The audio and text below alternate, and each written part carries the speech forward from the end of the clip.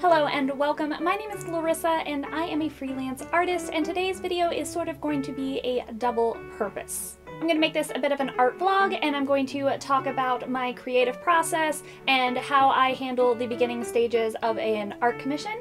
And I'm going to do some time-lapse speed paints of a current commission that I'm about halfway through.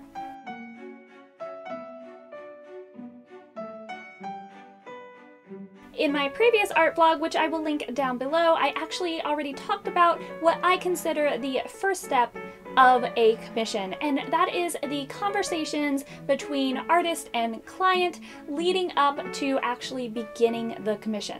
So in this case, I've already had multiple conversations with the client leading up to this particular project. We've ironed out the dimensions, the type of medium, we've talked about all the details and items that need to be contained and represented within the composition. And I have loads of wonderful, awesome reference photos of all the different animals and the landscape and everything that the client wants to actually include in this project. So now that I at least think I have a really good grasp on what the client actually wants, I consider that step one, research, done. Check. My next step will be a series of rough thumbnail sketches, which are pretty much what they sound like. I will draw a series of very small sketches that are very rough and contain just the very basic information to lay out approximately where things are going to be on the finished product. In this case, the client was asking for a 30 by 40 inch canvas. So I made my thumbnails 3 inches by 4 inches, and I just included the most important aspects of the composition and made a series of those. And then depending on how firm I feel about the compositions, sometimes I will send the client one that I think is going to work fantastic and includes everything they've asked for, or if they were a little more vague about what they wanted, or they didn't have a ton of details or something that would be limiting my composition, sometimes I will send them several to choose from, or sometimes I just don't have a very good grasp on the style or what they're looking for, so it is always a beneficial thing in that sort of situation to give them options to help guide me in the right direction. As the artist, I have often found that the client gets a little nervous at this point when they see these little tiny rough drawings. Sometimes they get a little worried, like, oh, but what about this? That's not on there. We talked about putting this in, or why isn't it this, or whatever. And I have to explain to them, because it's only this big and we're going to be making it this big, I obviously can't put every single detail into it. This is basically just to be like, you are asking for this, correct? These two things sitting like this in this sort of space, in this sort of an area, and then that's just sort of a jumping off point. Sometimes if I'm doing one of my little fashion illustration type drawings and they're only one sheet of normal size paper, then I don't always do the thumbnail sketch. I jump right into doing the actual illustration on the paper and keeping it to light pencil sketches. Again, I might not throw in all the details, just the basic pose and dimensions, so that the client can start to get an idea of what everything's going to look like. But for something as large and complex as this project, I definitely wanted to do the thumbnail step. And that is step 2, thumbnail approval, check. Once the thumbnail is approved and I have a good idea of what the overall composition is going to be, I can start moving that onto the canvas. How much detail I put into my sketch on the canvas varies greatly from piece to piece. Through the process of painting, a lot of the times I'm going to be laying down a layer of paint that's going to cover a whole area anyway, so I know there's not much point in sketching that out just to paint over it again. Then other times I definitely need to have certain details in my sketch so I know where to line things up or whatnot. So again, that's something that can vary from project to project, but I definitely always try to get in at this point the basic main important shapes and try to include a decent likeness of anything that needs to be recognizable. For instance, this commission is focused mainly on the client's 2 dogs, and then secondary are the client's 6 cats. So I definitely wanted to make sure that I had all 8 of these figures portrayed on the canvas, and any of them that are going to be close enough to the viewer while looking at the canvas, I definitely wanted to make sure that I had some recognizable features down.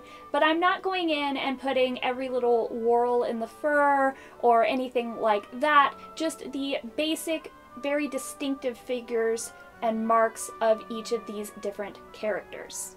Then, once I have all the important information laid out and sketched onto the canvas, I take a picture of that and I send it off to the client. So now the client has seen the full composition with all the most important bits and characters on it, and they can get back to me with any tweaks or changes that they would like. For instance, in this case, they were worried that the dogs, which were supposed to be the focus of the image, might be a little bit too small.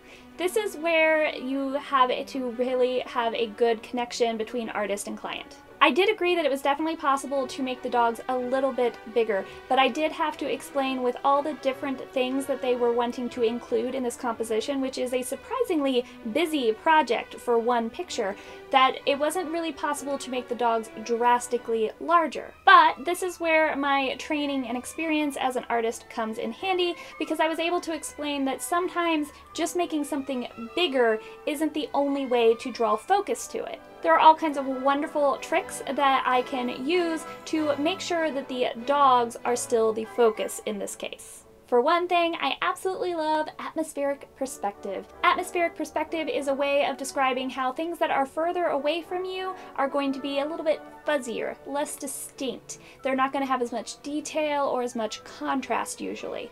And that's a good way to make something recede into your image.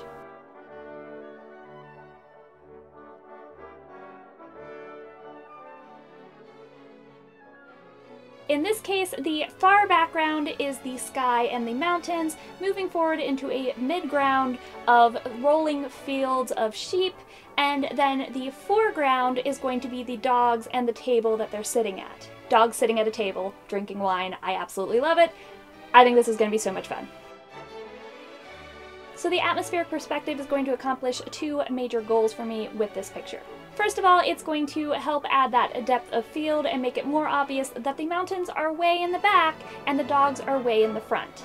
But second, it's also going to make the dogs seem much more important. By them being obviously right up in your face, that's obviously what you're supposed to focus on.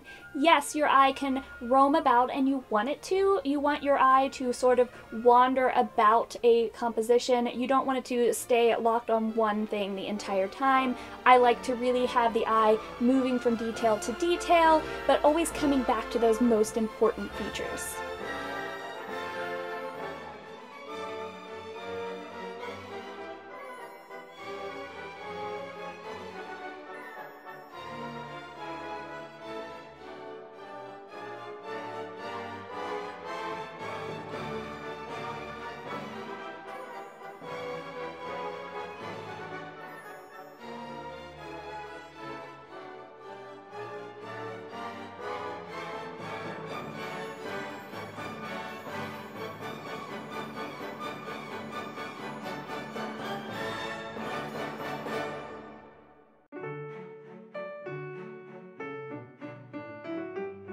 One of the things that the client was very excited to have included in this picture is all of the sheep in the field, because these are sheepdogs.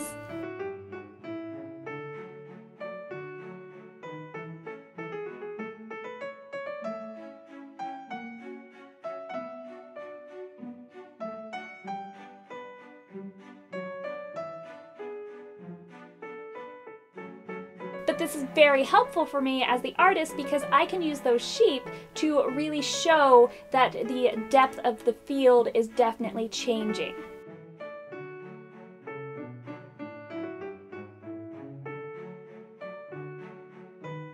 By having the sheep that are closer to the dog and therefore the viewer be larger, and then gradually getting smaller as they recede towards the mountains.